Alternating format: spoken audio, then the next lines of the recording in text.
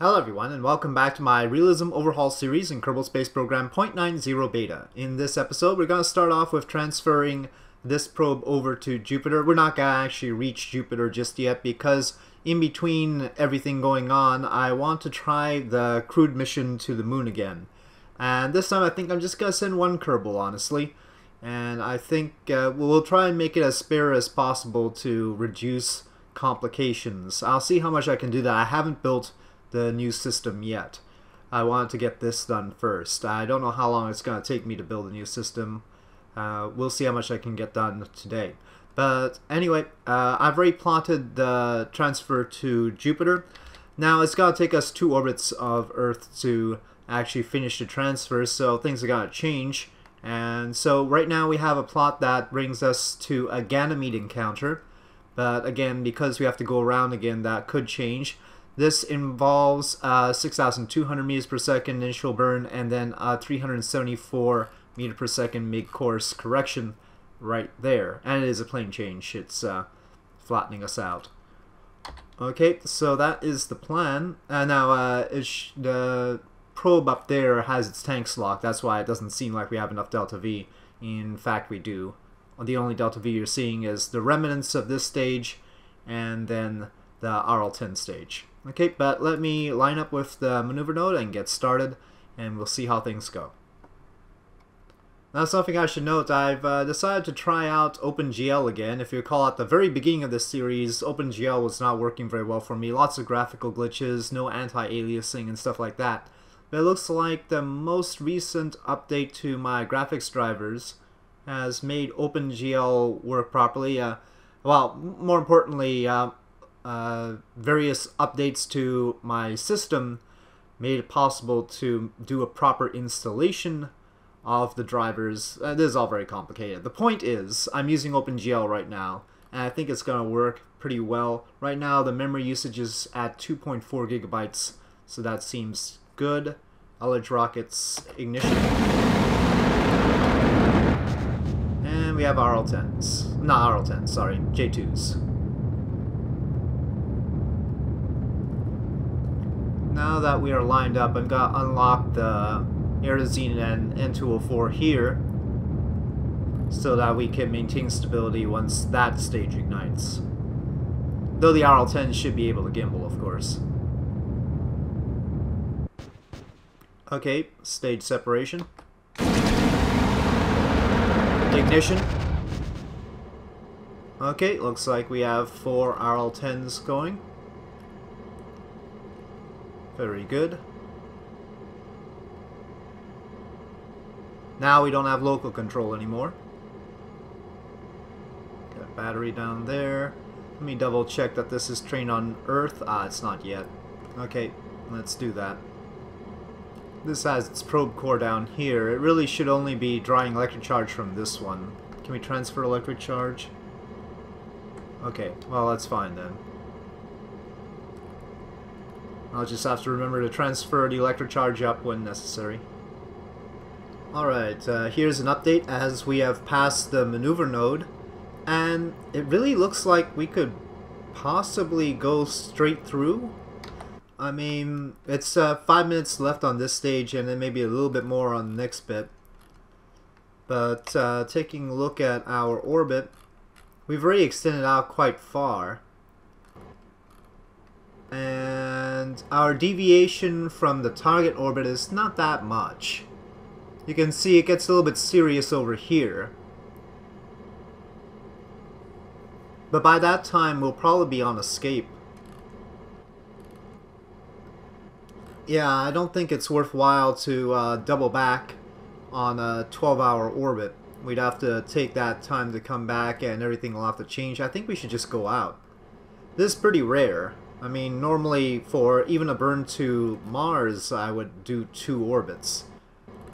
But I think we're just gonna go straight ahead with this and see what happens. If we have to correct at the mid-course correction and add a little bit more delta V to that one, that's fine. We'll see how it shapes up. So yeah, I'm just gonna continue on. No going around this time. We're just going to continue this burn complete this stage and then burn a little bit of the of the upper stage here. I don't know what to call this. This is the transfer stage, but this is actually going to complete the transfer. I guess this is the Jupiter stage. We'll call it the Jupiter stage, because it's going to do most of its delta V burn at Jupiter itself. And then we'll call the top one the exploration stage, if you will. Whatever that fuel is for. Depends exactly how we meet up with Jupiter. Okay, so about 26 seconds left. I've already transferred the electric charge up, so these batteries are close to being full. At this point, I'm going to use the settling rockets on the stage we're going to discard, because otherwise we won't be using them anyway. So here we go.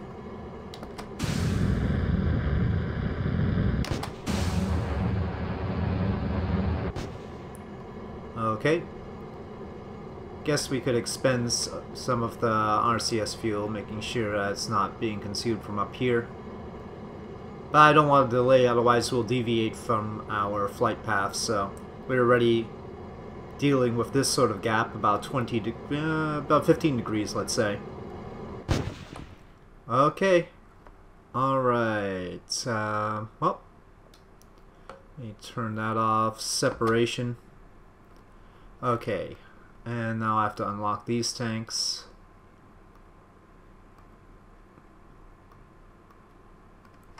Forward.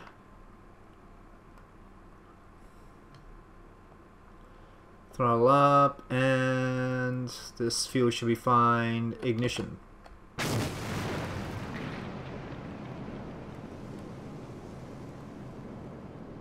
Okay. Got 4,000 delta V on this stage, but let's see how the trajectory is shaping out. It's not too far off. Okay, well, we have an encounter.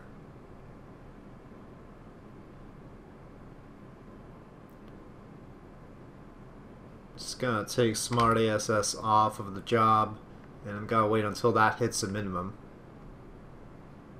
We can throttle this engine. This is the lunar module descent engine, so I am going to throttle it. Okay, I think that's as low as that's gonna get. Okay, now I'm gonna replot that one, and probably, well, let's just quickly see.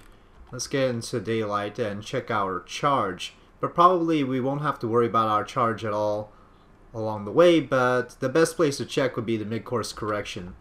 Here we got 9 units per second of generation. Drain is just 0.4 right now, and as we time warp it goes to 0.25, so that's pretty excellent. Anyway, so let me plot the mid-course plane change and see if we can hit one or the other of Jupiter's moons. Well, we could hit Ganymede on the way in if we didn't mind this particularly close approach to Jupiter. I think this is, yeah, I think that's actually a crashing orbit at Jupiter, because it doesn't show the periapsis there until here. No, I mean, I don't know. 142 million meters, 142,000 kilometers, is that, would that crash into Jupiter? Anyway, probably not the best thing to do. You've got to be able to hit something elsewhere. Maybe not at the quite the right inclination. Let's see. Oh, wait. There's an IO encounter. How about IO? IO's pretty darn close, though, and it's not gonna... Well, none of them are probably going to help us with the capture around Jupiter. How much would a capture around Jupiter take? Can I plot that? Doesn't seem to like to let me do that.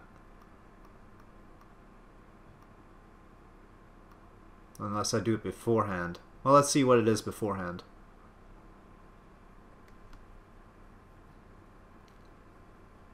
Okay, well that's a capture. How much is that? Oh, it's only 1,100. I think we can swing that. And probably here at periapsis it'd be even easier. So this is doable, actually. Okay, let's get rid of that maneuver.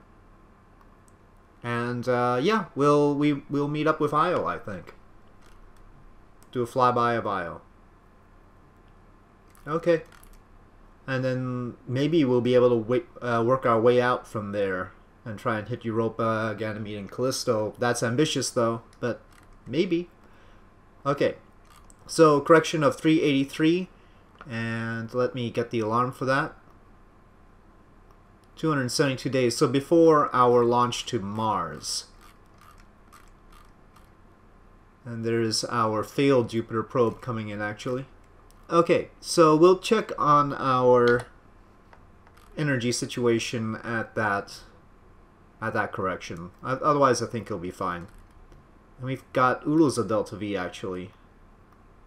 We've got 5,632 altogether. We're going to use 383 on the mid-course correction, maybe about 1,200 to get into orbit around Jupiter, loose orbit only, of course. And then we can see what we can do from there. As long as this portion is in orbit around Jupiter, we're pretty much in business, because this is the part that needs to communicate back home. This will communicate back to this for all of its needs.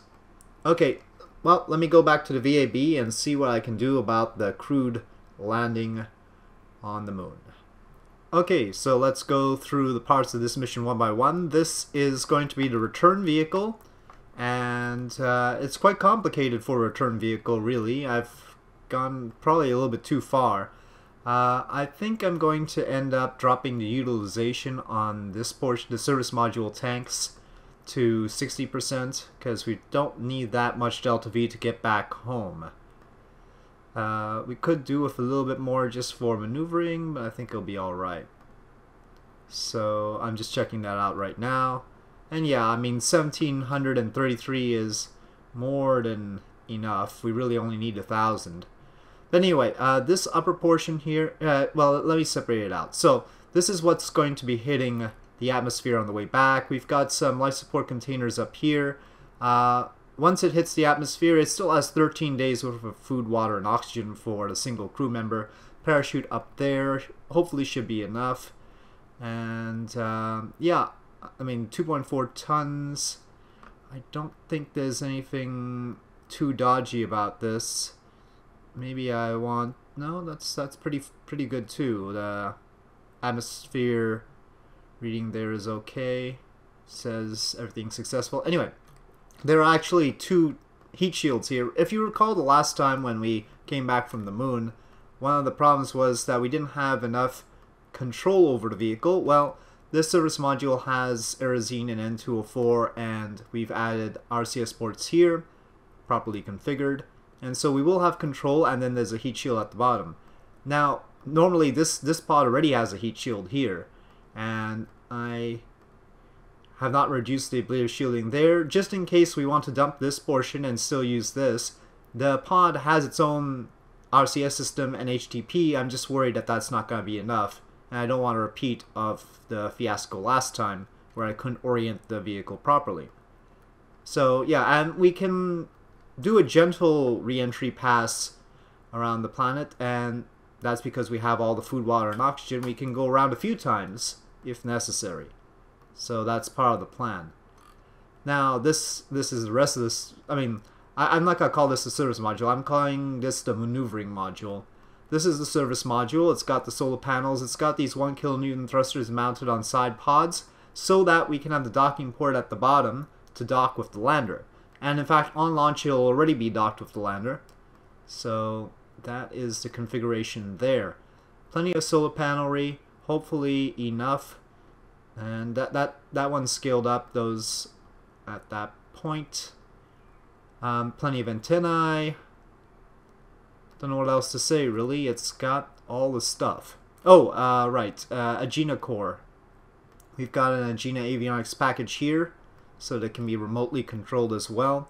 And besides, the command pod doesn't have enough control on its own. It's only got enough for 5 tons.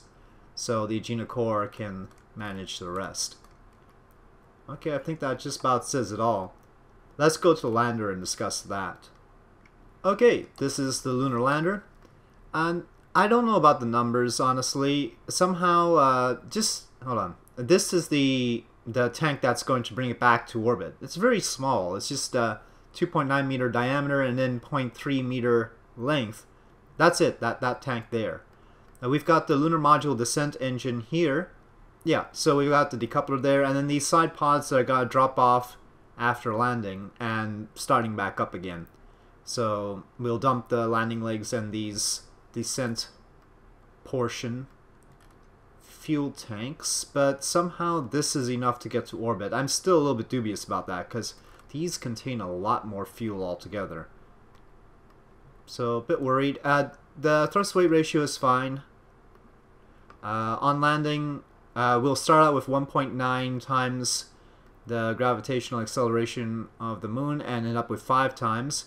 On the way up it looks like quite a lot, but you have to remember that we can throttle the descent module engine down to 1/10 of its full throttle, so we can manage that and make sure that it's a smooth ride up. Delta V-wise, this is obviously more than enough. I'm sort of amazed at how much we've got. I hope it'll be alright. The control afforded by the landing capsule, where are we? There we are. Lander cam is 20 tons, so that can handle all of this just fine. And I'm going to replace this docking port with this one. Initially I had planned this in a different configuration, but now I'm going to dock it right up with the return vehicle on the launch, so we'll have it like that. Okay, that says it all, and Aerosine and N204 again all the way down.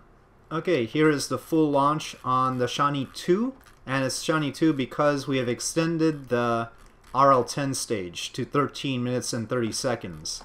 That's to get to the moon and also to circularize around the moon.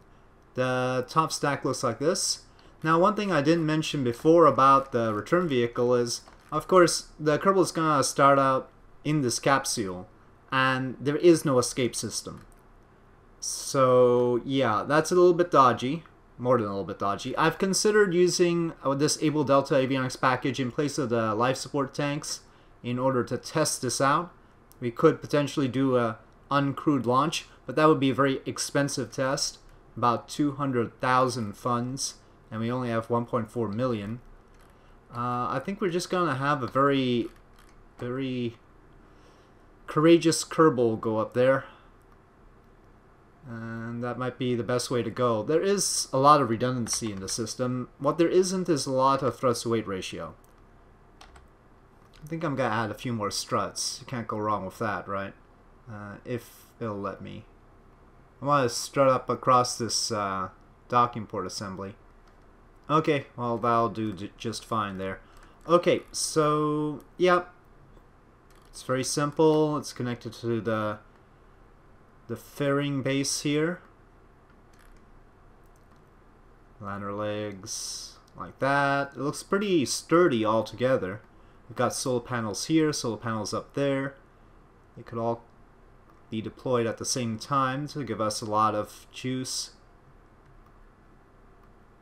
Got commutrons toggling there.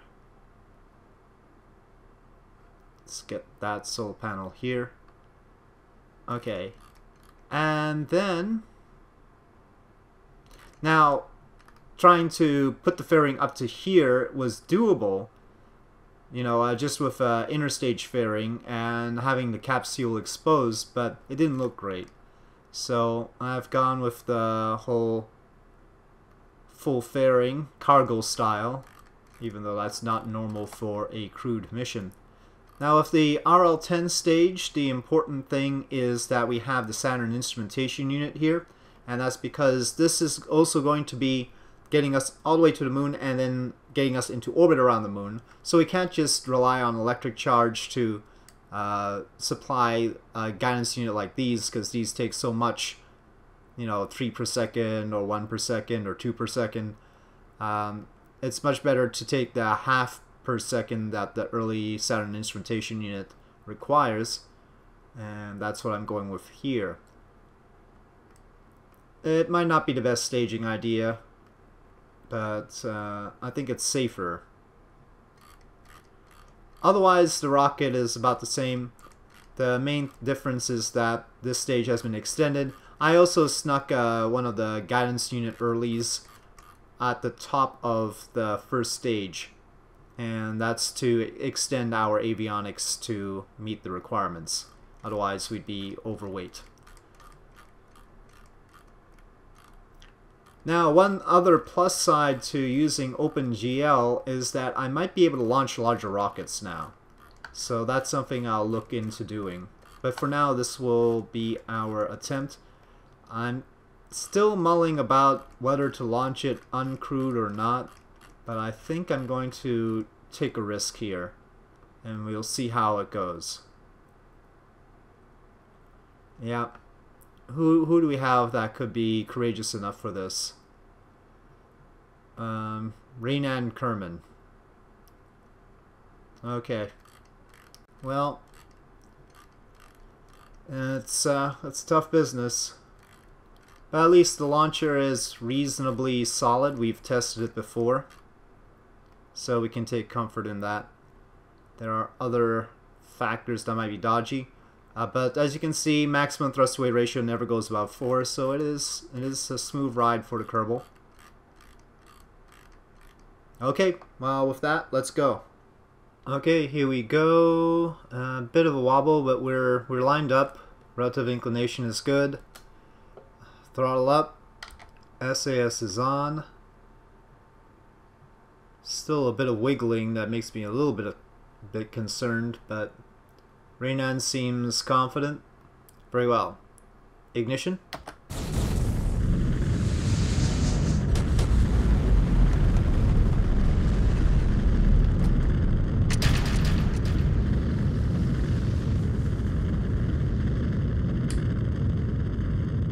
Sorry, made a little mistake there. I had the wrong audio input, so excuse me for that.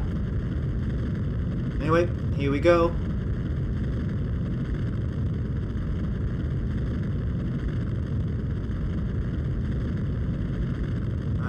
Renan looks a little bit more worried now.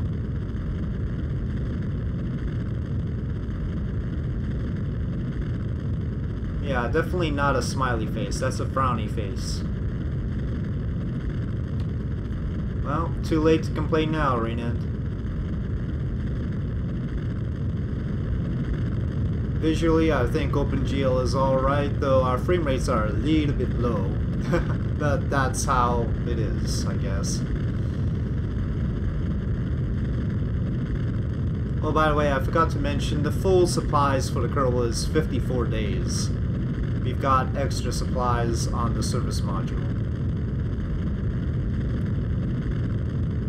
The lander has, I think, 2 to 3 days worth. Okay, 5 seconds to booster separation. We're holding a 50-degree pitch. Renan is a little bit calmer now.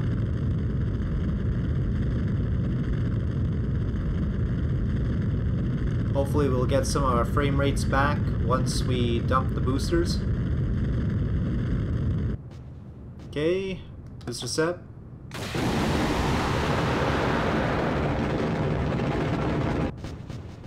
Okay, we have gone from 2 frames per second to 5 frames per second, so yes, we have reclaimed some frame rates.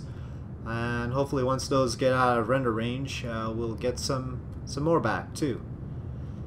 Okay, 3 minutes and about 10 seconds before this stage runs out. Okay, so I just had to take Smart ASS off because it was producing some serious oscillation. It was over gimbling the engine quite a lot. Possibly the command pod up there was wiggling a bit, causing Smart ASS to compensate. Interesting that SAS never seems to have, well, not never, but in this case does not seem to have this problem. We're not at a particularly high thrust-to-weight ratio. We're at 1.6 right now, so that wasn't the problem. Anyway, we've got 43 seconds left in this stage, and then we'll have a 5.5 minute J2 stage to work with before Renan gets to orbit. It's got to be a bit of a high orbit.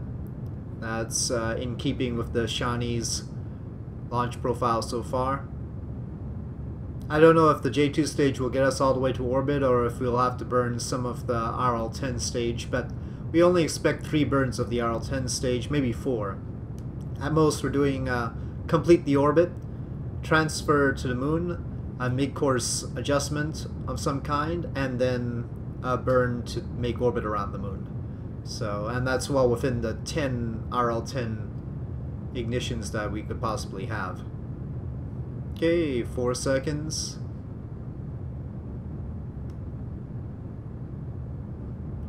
Oh, where are our fairings? Oh, that's our fairings actually. Let's have those in a separate stage. Eek, wrong timing. Okay, set. Let's try that again.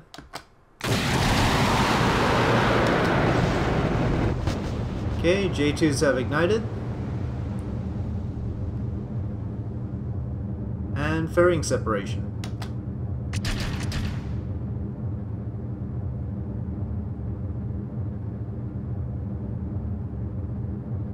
Okay.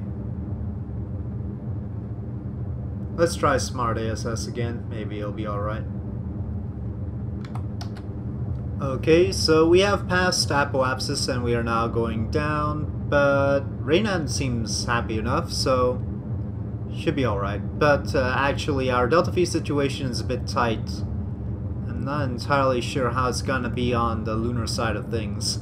We could transfer to the moon, it's just a matter of how much orbit will take. I'm not worried about getting into orbit around Earth, that's fine, we still have plenty of time for that. Okay, we're about to start going up again, which is good, but we need about 400 meters per second out of the third stage just to get to orbit, which is bad. That's a fair summary of the situation right there. Can gotta ignite the alert rockets on this stage so that we can use them.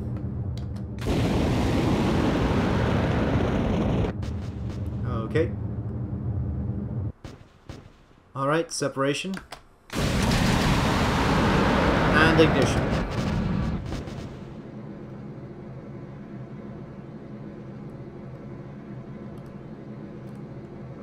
Well, 4,272 meters per second. That's not bad. It's not bad. Take 400 out of that or so. Let's say 3,800 meters per second. We need 3,100 to get to the moon. At least 700 to get into orbit around the moon. Normally I'd plan for 800. So it's not too far off, but it's still sort of off. Anyway, let's get the solar panels out. Oh, that was the antennae solar panels. And I didn't action group these. Okay, let's extend the panels here. Probably these solar panels are a little bit big for that lander stage. Yeah, considering there's 43,000 electric charge there, maybe I shouldn't have put the solar panels on that at all. Gotta retract them, they just look a little bit weird. So I forget if I've mentioned it, but of course Renan is gonna have to EVA in order to get to the lander. I suppose we could try and transfer him through the docking port, but that's not really realistic anyway.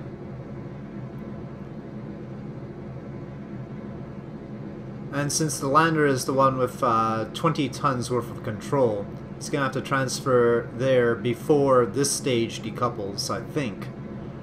Because right now this has local control. His capsule only has 5 tons, the Agena only has 12 tons, so you combine those are 17 tons. That's not enough to control this whole thing. I don't know how it works out, whether, but I suppose that's probably safer. Just to transfer him to the lander can before separating this off. Okay, that's good enough. 282 by 210. And that's a fine orbit. Actually, maybe I miscalculated. We might actually have enough to fulfill my normal plans. 3,100 to get to the moon and then 800 to make orbit. Yeah. Okay, very good. Alright, Renan is happy, and I guess we are on the road to a potential lunar landing. But you'll have to tune in next time to see whether we make it or not, whether Raynand comes back home safe. I'll save that for the next episode because I'm out of time. So with this mission as it is in orbit around the Earth, I'll say thank you for watching. If you enjoyed this episode, please do press like. If you have any comments or suggestions, please leave them in the comment section below. And I'll see you next time.